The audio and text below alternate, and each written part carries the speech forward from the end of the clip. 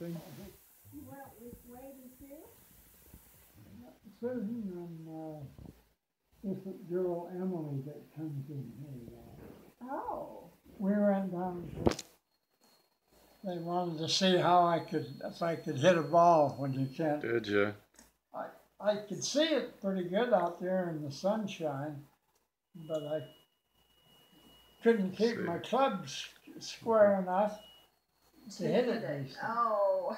Well, why don't you tell us how old you are now?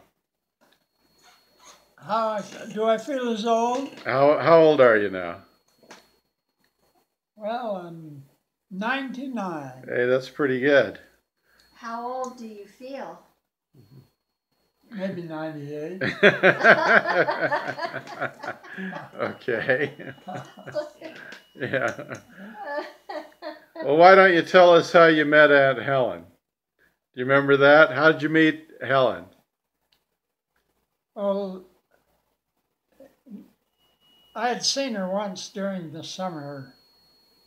They moved from Ogden, and she was walking by the dance hall one night, and that's the first I saw her. Did you play in the band? I played in the band. Okay. But what did you play in the band, Mac? I played a clarinet. Oh, okay. And I enjoyed the music. And then the first day of high school, I was a senior. Mm-hmm. And I was student body president, so I had to take charge of the first assembly. Mm-hmm.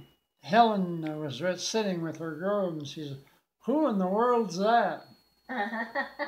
She says, "I thought I've met every available boy here in Gunnison."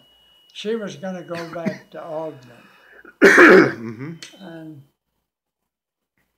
I guess through that, we started talking to each other in the halls.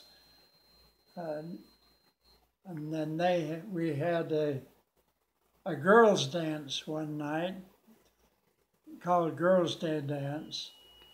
And us guys hung around the dance hall. Mm-hmm. And I asked her if I could take her home. Okay. And that was our first date. Is it?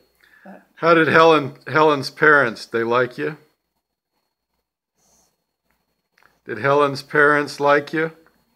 Well, they sure must have done. They invited me to every Sunday dinner they had. And Beth would say, "We raised Mac." Mm-hmm. Okay. Well, that sounds good. That was the great. And we would get a date for Sunday night, and before we went to a show, we had to go to church. It was always on Sunday night. Mm-hmm. So we went to church, and then we'd go to a movie. Well, that sounds like fun. And Did you have a car then, Mac? no, not then. Oh, so you just walked her home. Oh, hey, by the way, no, that's right. I did have. You did have a car? That was the first time we had a 1930 Ford car. Oh, that's pretty good. So it was your dad's car. We got it about in 1931, and this was 1933 when I first took her on a date. Oh. Okay. Well, great. That sounds good.